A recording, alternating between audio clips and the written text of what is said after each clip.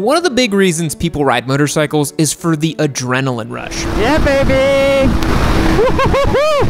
That's good! Most people live pretty standard lives. You go work a job that has routine protocols and systems, you buy your food at the grocery store, and you have a little rectangle in your pocket that possesses all the information that humanity's ever known. Motorcycling is one of the few things that can be so easily implemented into your regular life that can provide you with a truly novel and exhilarating experience. Rarely in the modern world do individuals voluntarily put themselves in situations that experience the sort of fight or flight adrenaline rush that a motorcycle can offer you. Bikes allow you to experience a sensation of speed that is truly foreign to the human mind. Like, biologically, we are not as a species designed to move through space at 186 miles an hour, but on a bike, you can get pretty damn close. Of course, there's fast cars or air travel, but on a motorcycle, with nothing protecting you other than some riding gear, your own actions and the way in which you control the bike can be the difference between life and death. And yeah, that sounds a bit dramatic, but there's a lot of truth in that. It's hard to name any other experience you can have that triggers such a similar endorphin cocktail. Like, sure, you can go skydiving or something, but you can keep a motorcycle in your garage and ride it whenever you please and have immediate access to an otherwise inaccessible feeling of speed and adrenaline. For better or worse, that adrenaline rush never really goes away, although it may become more difficult to attain. Even though I've personally ridden hundreds of motorcycles over the years, I'd be lying if I still didn't get butterflies every time I did a hard pull on my Turbo Hayabusa.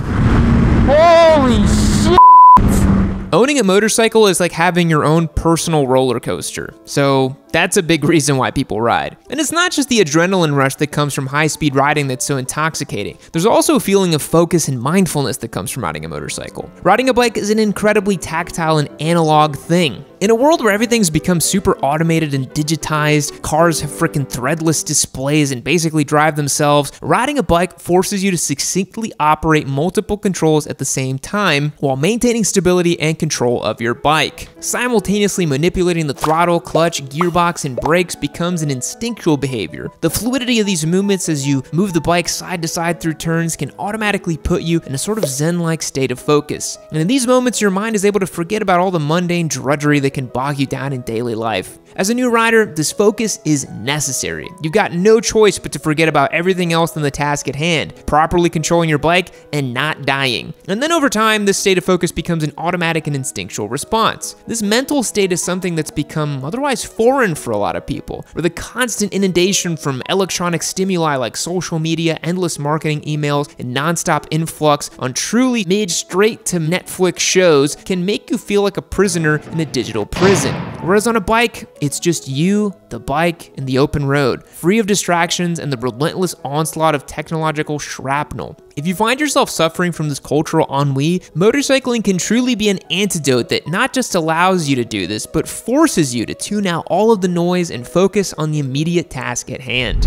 We can't talk about the psychology of motorcycling without talking about the freedom, baby. There's nothing quite like the feeling of the wind blowing through your skull and crossbones Americana flag do-rag as you ride your hog through the hills of South Dakota. Jokes aside, motorcycling can not only provide you with that elusive sense of calm and focus that can be hard to attain in modern life, it also allows for a sense of freedom that is similarly absent in many people's lives. While having a job and relationships and pets and responsibilities can be considered a privilege most of the time, there's an incredible freedom that comes from the autonomy of motorcycling. Motorcycling in itself is a solitary act. Even when you're riding with other people, you're the one completely in control of the situation. When you're piloting your bike, you make the rules, and whatever you say goes. Ice cream for dinner? You're an adult, you can do what you want. Pop a wheelie in front of Applebee's? Why not? Who's gonna stop you? The police? There's a reason that motorcycling has always carried a degree of rebellion. It's why it's often coincided with an outlaw image, because there's that sense of personal autonomy when you're on a bike, where you do really feel like you're in control and unstoppable. There's also a physical freedom. You're not, of course, boarded up in some four-wheeled cage like a zoo animal. You aren't suffocated by the frou-frou sissy safety features like seatbelts and airbags. No way, dude. It's just you, your bike, and your constitutional rights. You're a sovereign citizen, and there ain't nothing quite like it, man. But jokes aside, the freedom that comes from riding a bike is one of the greatest ways to experience the world around you. You've got the wind at your chest, the sun at your back, you can smell everything, you feel everything, it's just the best. On a motorcycle, you have the freedom to navigate traffic in ways that are unattainable on a car as well. You're able to accelerate and stop more quickly, you're small and nimble, and you can move through gaps in traffic with ease. There's nothing quite like filtering up to a red light during a stop-and-go traffic situation that makes you really appreciate the freedom you have on a bike.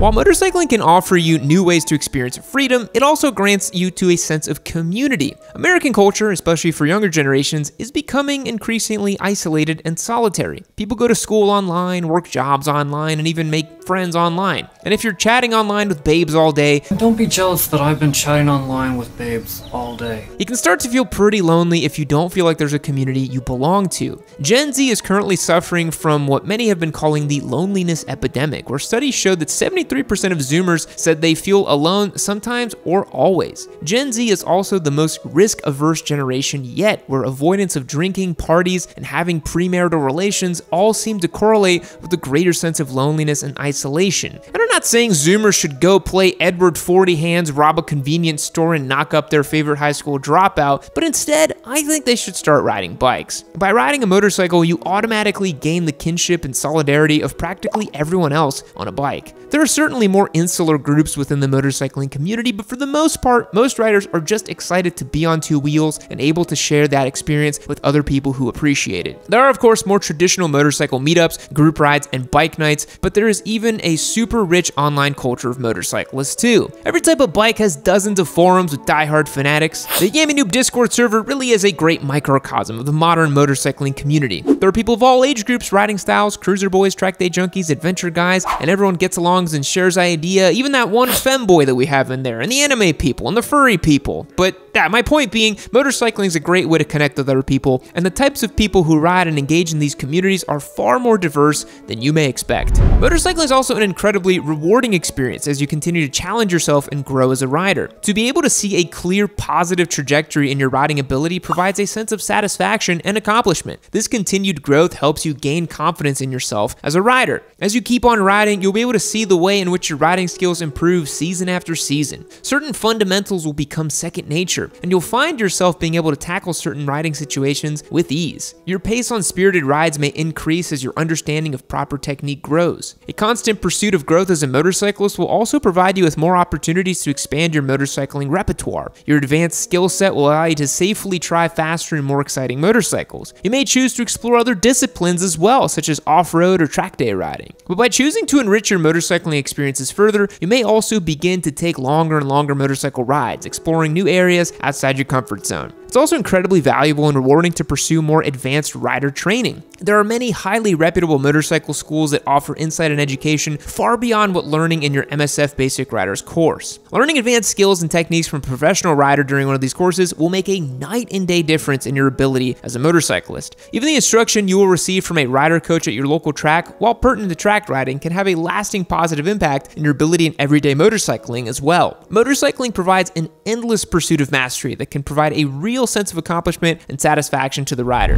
One of the greatest reasons we ride motorcycles is for the thrill. There's no question that navigating risky and dangerous situations provides a person with a sense of excitement and accomplishment. Due to the inherent risks and dangers associated with motorcycle riding, it's important that we do what we can to mitigate those risks, like finely honing your fundamental riding skills, being incredibly perceptive of other motorists, and of course, wearing proper riding gear. And thanks to the crash detection system Cardo has pioneered in the new PackTalk Pro, you can be that much safer while out on the road. The PackTalk Pro unit has a built-in IMU that measures acceleration and velocity. When paired with the Cardo Connect smartphone app, this data is continuously recorded and analyzed to determine whether or not a crash has occurred, much like the systems found in airbag vests. To rule out false positives, an alert is sent to the rider's phone. If not cleared, an automatic text including the rider's GPS location will be sent to a predetermined emergency contact, accelerating the rate at which they may be able to receive life-saving medical attention. While the risky nature of motorcycles is part of what makes them so fun, taking proper safety precautions is of course necessary. And the crash detection system in the PackTalk Pro offers peace of mind not just for the rider, but for their loved ones as well. If you'd like to learn more about all the other features found in the PackTalk Pro and potentially add one to your arsenal of riding gear, hit the link down below and use the code YNCardo to receive 10% off of your order. Big thanks to Cardo for supporting what we do here on the channel. Now let's get back to the video. Riding a bike will also also allow you to feel tapped into a greater sense of cultural heritage. We of course recognize brands like HD and Indian rely heavily on heritage and nostalgia in their branding, and that has been seemingly successful for a long time as riders feel a sense of cultural relevancy by owning and riding a motorcycle from one of those manufacturers. But there are really cultural ties and historical connotations to so many different motorcycle brands beyond what you might expect. Triumph is another master in channeling the heritage of British motorcycling with their modern classic line of bikes based on the Bonneville, a bike that's been in production since about the 1950s if memory serves me correctly. Ducati has a rich history of motorcycle racing excellence. They even have a brand that carries significance and value beyond just the performance of their machines. Even the Kawasaki Ninja, a line of motorcycles that are by all means wholly modern and contemporary machines, usually equated with Kyles, but they carry weight and notoriety from the legacy the Kawasaki's created from producing recognizable green sport bikes for the last 40 years. We're getting a little bit heady and conceptual here, but what else is the last third of the video for? You know, I mean, come on, you're here with me, I'm supposed to have some fun too, right? But motorcycles, not unlike exotic sport cars and other designer goods, do provide the consumer with a sense of belonging that you may not expect. Riding a motorcycle from a particular brand makes you feel like you're kind of in on it, you know? Like, you get it, you're tapped into the legacy, you're clued into what the brand represents, the heritage that carries with the name. That's just another thing that makes the motorcycle quote-unquote cool. Like, yeah, bikes are fast and fun, but they're also cool. And I think the heritage of motorcycling and the legacies of some of these notable brands contribute to that. That's kind of one of the downsides of bikes like companies from CF Moto. While they may be perfectly fine in their value and build quality, they don't have that X factor that so many people are attracted to. All in all, motorcycles are just generally therapeutic. You hear the old joke, you never see a motorcycle parked outside of a therapist's office, but really, encompassing everything we've talked about, motorcycling can offer so many benefits to a person. It serves as an opportunity to de-stress, the required focus clears the mind and reduces anxiety, while the adventure and freedom associated with riding provides an exhilarating break from daily stressors. You hate your job? Commute on a bike, and maybe you'll hate it slightly less. At the very least, it will allow you the opportunity to decompress on the way home and not bring the stress of the workplace into your home life. Do wheelies and forget your feelies. The adrenaline rush and sense of accomplishment from mastering riding skills can boost mood and happiness, aided by the physical activity stimulating endorphin release. Riding also encourages mindfulness, as the concentration requires and promotes being present in the moment, akin to a meditative Zen-like experience. Additionally, the social aspect of motorcycling, whether through group rides or online communities, fosters a sense of belonging and support, further enhancing mental well-being. Overall, motorcycling offers not just a thrilling experience, but also a range of mental health benefits, including stress reduction, mood enhancement, mindfulness, social connection, and a sense of achievement. Thanks for watching this video all the way to the end, boys. This was a nice, wholesome video that was fun to make. Even as an experienced motorcyclist who is immersed in the industry for work and pleasure, it feels nice to be able to reflect on these topics and remind myself why it is I love motorcycling so much. It's changed my life for the better, and I can't imagine it without it. If you like this video, be sure to subscribe, and I'll catch you all later. Fact: your pinky is the strongest finger. Goodbye.